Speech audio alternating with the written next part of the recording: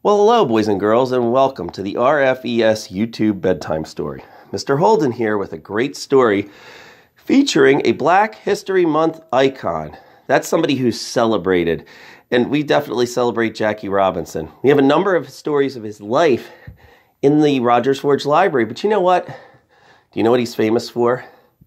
He's actually famous for breaking the color barrier in Major League Baseball and becoming the first African-American player in the major leagues with the Brooklyn Dodgers. But these stories have to do with things that happened in his life and really cool things that he did, and especially having to do with kids.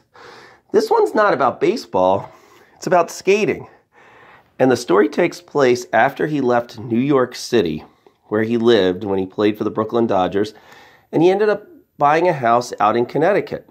It's a really neat house and a great story, written by Sharon Robinson, Jackie's daughter, and a great illustrator and author by the name of Kadir Nelson. They teamed up for a true story about Jackie Robinson, and it's called Testing the Ice in honor of Black History Month. The year was 1955. Dad was in his 9th season with the Brooklyn Dodgers, and for the 3rd time in 4 years, they played against the New York Yankees in the World Series. When my father stole home in the first game, Yogi Berra, the Yankee catcher, said, "He's out." The umpire, however, said, "He's safe." It took 7 games, but finally the Brooklyn Dodgers beat their arch rivals, the New York Yankees, and oh, how we celebrated.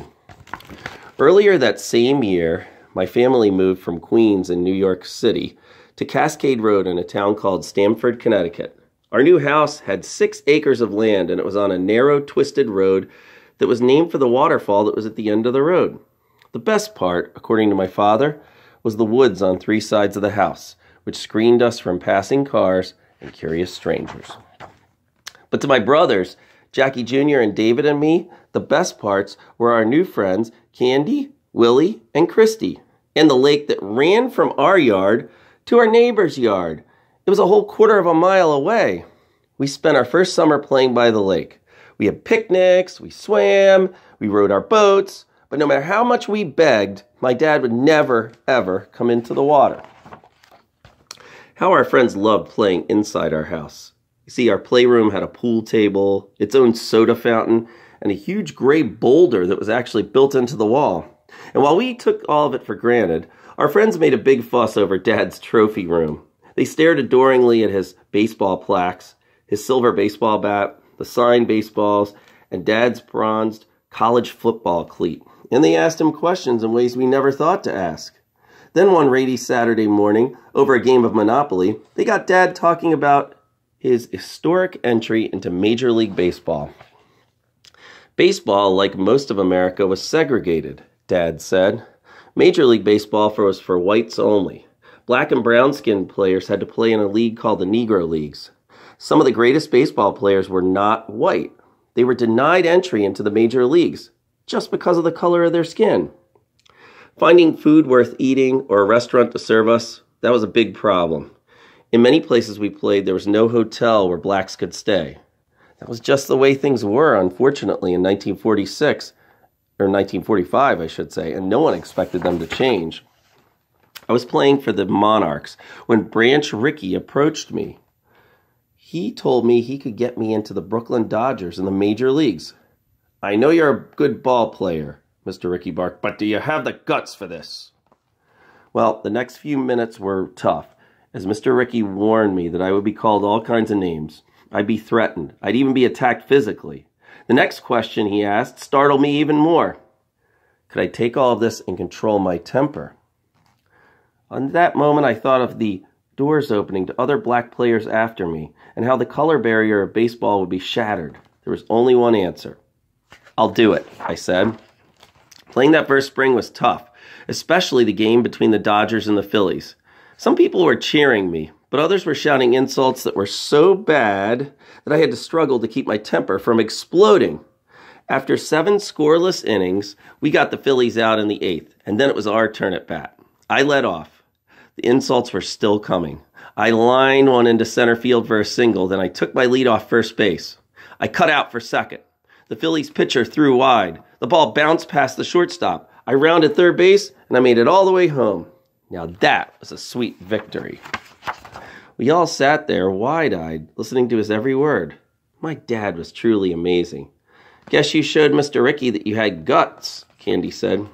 Sure did, Jackie Jr. replied proudly. That's why you won the first Rookie of the Year award. That's given to the best first-year player in Major League Baseball. Yeah, and he won the Most Valuable Player award, Willie said. I bet you'll even get into the Hall of Fame someday.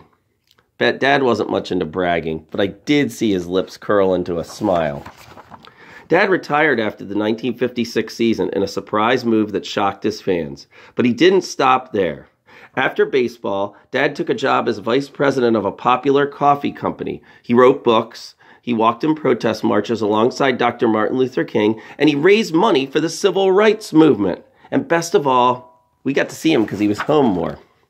With Dad home, we did more as a family. The lake provided us with the most fun through every season of the year. In the spring, we watched frog eggs hatch into tadpoles. We fished, we rode the boat into sandbanks, and we captured turtles napping in the sun. But Dad stayed dry on the shoreline. In the summer, we challenged ourselves to swim across the width of the lake, but Dad cheered from the safety of the sandy shore. No matter how hard we pressed, Dad always found a reason not to get in the water. In the winter, the lake would freeze. My brothers and I huddled in the living room with our parents as we listened to the eerie sounds it made. It howled and moaned through the night. As the ice thickened, the sounds deepened. We waited nearly a week before popping the big question. We found Dad sitting by the fireplace, reading the newspaper. There was a hot fire. We want to go ice skating, we all shouted together. He looked up into our eager faces. Well, what did your mother say? She said we could, we told him, just as long as you come with us. Now Dad looked anxious. It's below freezing, he reminded us. Then the ice should be good and frozen, Jackie Jr. said. Yeah, strong enough to hold even you, David chimed in. Please, Mr. Robinson, Candy and Willie pleaded together. Christy and I want to practice making figure eights, I added. Dad smiled proudly. So it's figure eights today, is it, Cher? Yes, I beamed. Yes, Daddy, we've been practicing in our socks. Well, in that case, he said, hiding sheepishly behind his newspaper, I guess we should go. The mad scramble began. We all ran from room to room looking for Dad's gloves, hat, and coat. Then we stood in front of Dad's chairs pleading, making funny faces, and hurry-up hand signs until he finally put down the paper. Very slowly, he put on his boots. When Dad was dressed, he led the way, but slowly. We marched behind him, pushing him as we walked out the sliding glass doors, down the back stairs, and down the hill. When we reached the edge of the lake, Dad turned to us and said, "Wait." Jackie, David, Candy, Willie, Christy, and I came to a halt. Then he ran into the house and returned with a shovel and a broomstick. As we lined up along the lake's edge, Dad eased onto the snow-covered ice. I grabbed Christy's mittened hand and squeezed. "What's wrong?" she whispered. "I'm scared," I replied as the reality suddenly dawned on me. My dad can't swim. Jackie Jr. twisted the cord attached to his sled. David, Candy, and Willie stepped closer to the edge of the lake. Dad went further out. The ice started to crack beneath his feet.